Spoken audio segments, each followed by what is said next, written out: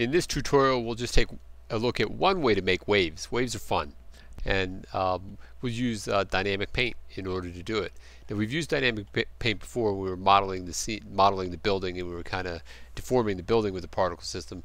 But in this case, what we'll do is I'm using the same particle system from the previous tutorial where I'm blasting the particles, but if I run it from here, you'll see what it's doing is disrupting the surface and creating the waves in the surface like that. Now, there's many ways to try and create a wave, and this is a pretty fun way to do it. The one thing you have to notice is that this surface here, if you look at it close, is pretty heavily subdivided like that. In fact, let's try and see if we can even do it one more time. If I can subdivide it even smooth this time and see what happens. That could be about the limit of it. Yeah, it's about the limit for this system. But you can see it does help actually. If you have just a few subdivisions, your waves just don't look really great at all. But it's got nice effect. You can see it hits this boundary. So this plane is nothing more than in here. I've come over in here to dynamic paint right in here. In fact, I'll just get rid of it, and so we start from scratch. So the plane normally is just going through the plane like that. I make it a dynamic paint object, and it's going to be my canvas. And then for the type of canvas that I want down here, the surface type, you just change it to waves. Alright, so immediately it's doing it like this, and then there's a few other things that I've changed. One is I've cranked up the speed of the particles so they hit the surface faster. And then I had to grab the particle system itself, which I have now, that piece going around the sphere.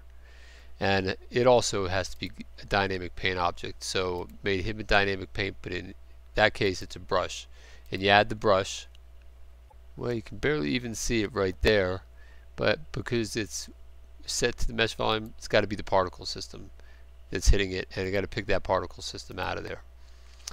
Alright, so now the particles are influencing the water, but it doesn't look very dramatic yet. All I've done is I've tilted this plane at a pretty good angle so it hits it more directly straight on, but not quite straight. Every little bit, this has the effect of moving the waves to the side. So then once those two are set, then you can go back into the particle system object, to the wave object, and then down in here, where is this? Is it under open borders? I want to set. That'll make the wave continue to go further out. And then let me see, where is it? It's not the cache I'm looking for. It's back in the particle system. There's a way to set the this solid radius. Believe me, this will help make your waves more dynamic. We'll just crank it up.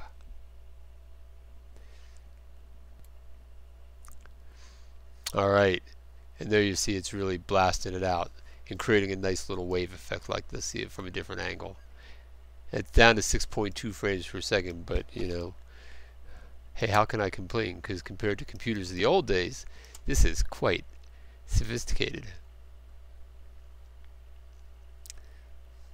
And there you go. So it's cranking out a wave like that. Of course, to make the wave simulation look really great, you just need a lot of memory and a lot of CPU power to make it happen. And let's see if the wave actually continues past. Since we made it open edge, the waves should not be bouncing off this edge, and it should just continue on as if this edge did not exist.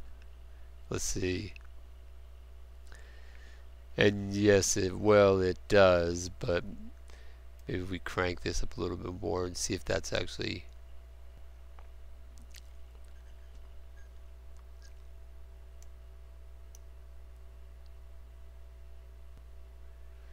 Yep, it just keeps going through. Oh no, there is a little bounce back on there. I thought I made that an open wave.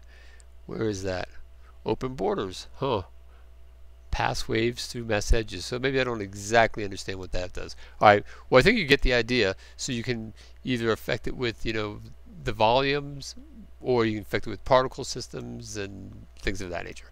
Okay, well, that's it for this lesson, and I'll see you in the next lesson.